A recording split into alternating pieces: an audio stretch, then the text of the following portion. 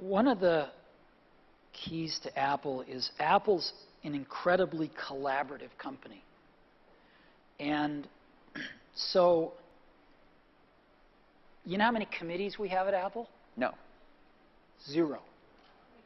We have no committees. No committees. We are organized like a startup. One person's in charge of iPhone OS software. One person's in charge of Mac hardware. One person's in charge of iPhone hardware engineering.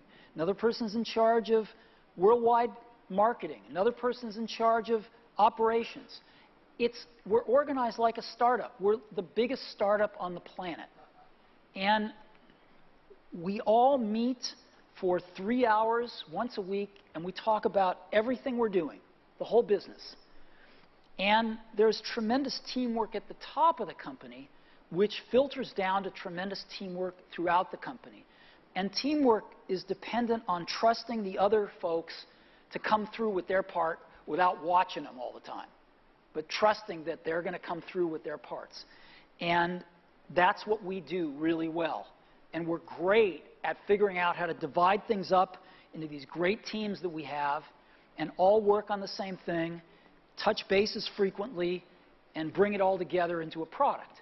We do that really well. And so what I do all day is meet with teams of people and work on ideas and solve problems to make new products, to make new marketing programs, whatever it is. And are people willing to tell you you're wrong?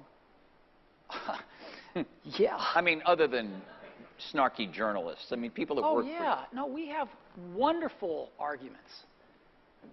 And do you win them all? Or? Oh, no, I wish I did. No, see, you can't.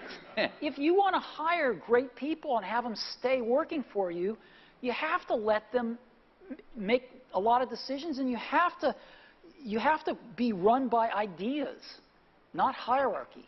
The best ideas have to win.